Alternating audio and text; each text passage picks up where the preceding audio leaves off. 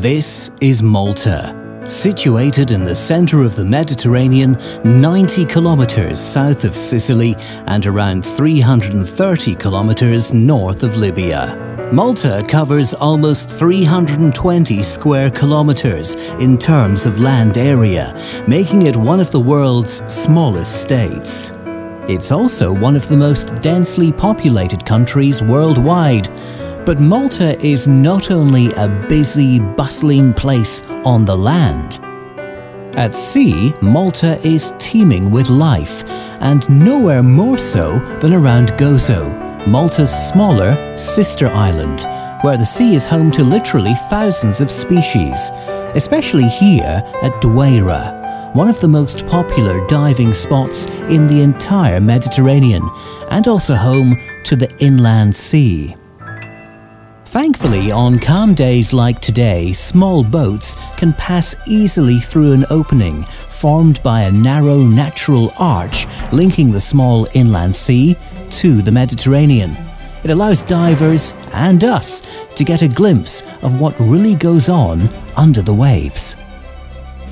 This unusual-looking lump of rock is known locally as crocodile rock because of its shape. It basically acts like a big wall, dividing two sets of species of sea creatures and sea vegetation. On one side are the sun worshippers. They thrive on the feeling of the sun's rays on them. And on the other side, the shade lovers.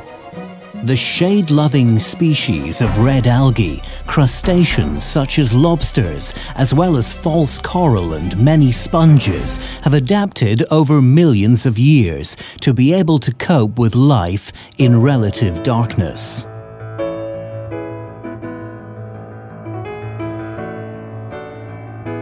This serious-looking dusky grouper is a solitary fish. It lives in crevices within rocky bottoms. It's an insatiable feeder, reaching weights of up to 50 kilograms, and it's one of the most characteristic species of the central Mediterranean.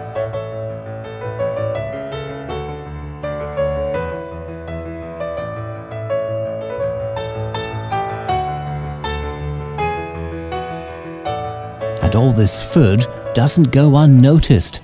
These long, thin, fierce-looking fish are called barracudas.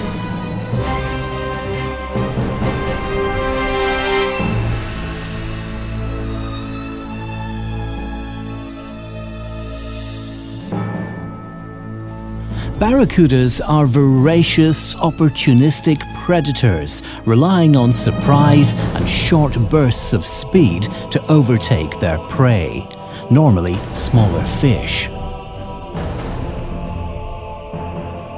The body of the barracuda is streamlined so it can chase prey at high speed.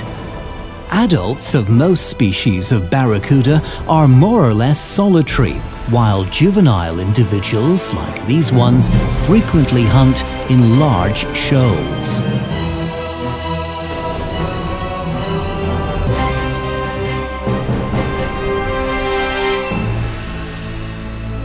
And the area around Gozo is a great place to hunt. But the barracudas are not the only hunters around.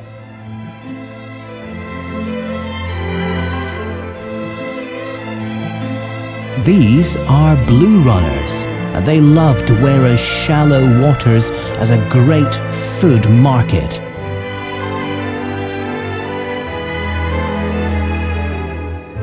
As well as various fish, they also feed on plankton, like these graceful colonies of salps. For the curious visitor who would dare to go a little deeper, the sea around Gozo often offers great rewards, like this, a tube sponge. In many ways, it resembles a large cactus in a desert, except that this particular sponge is found at depths of more than 40 meters. While Dwejra is full of sea life during the daytime, it's positively bustling at night.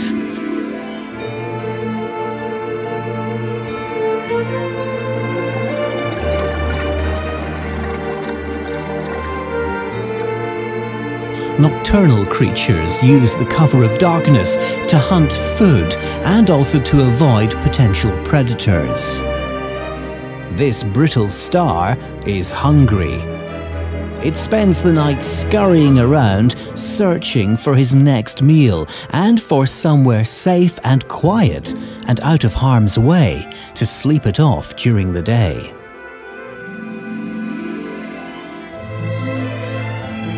Tube worms are also found at Dwejra.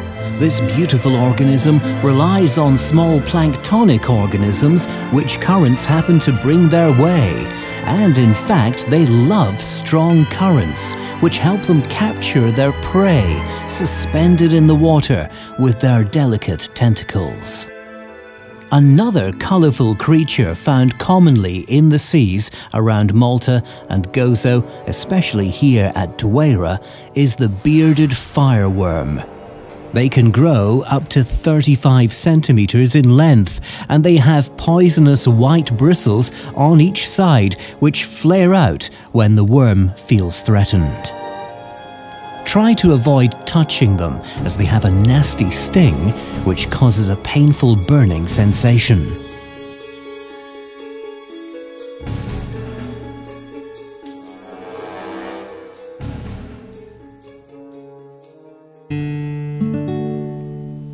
One of the protected species in the sea off Dwejra is this, the long-spined sea urchin. These spines protect them from harm and help them move around. They're sensitive to light and much prefer to roam around at night to find algae and sponges to feed on.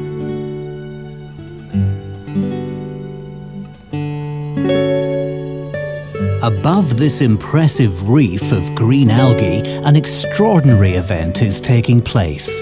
The daily upward migration of one of the most important life-bringers in oceans around the world, zooplankton, or small shrimp-like crustaceans.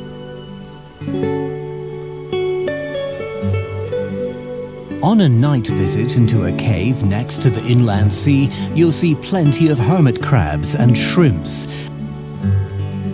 And watch out for this spoonworm, who retracts rapidly when disturbed.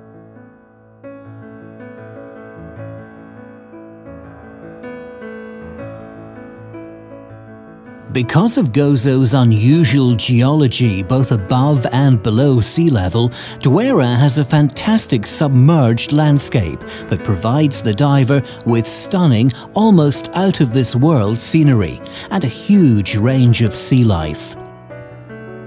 Going straight down the spectacular blue hole, you swim into the huge gaping opening of Coral Cave, whose hanging lace coral branches make it a unique dive spot on the islands.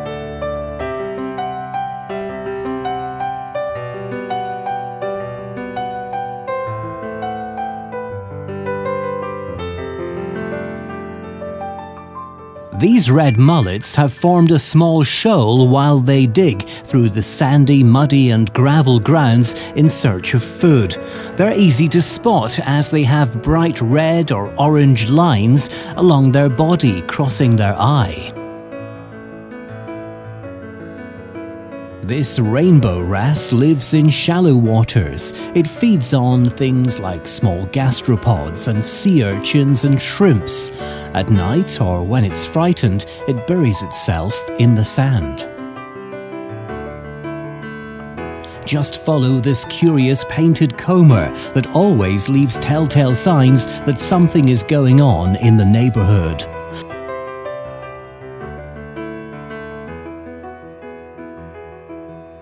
The moray eel spends most of its time hiding between rocks like this, and it hunts at night. It's a fierce predator, and it's not easily scared away.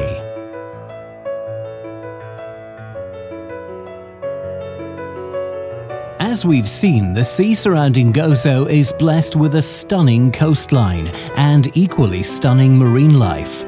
With water visibility often in excess of 40 meters, the island has some of the best diving conditions in the Mediterranean. Malta tells us a story of the Mediterranean that once was, and only with care and respect can we preserve it for generations to come.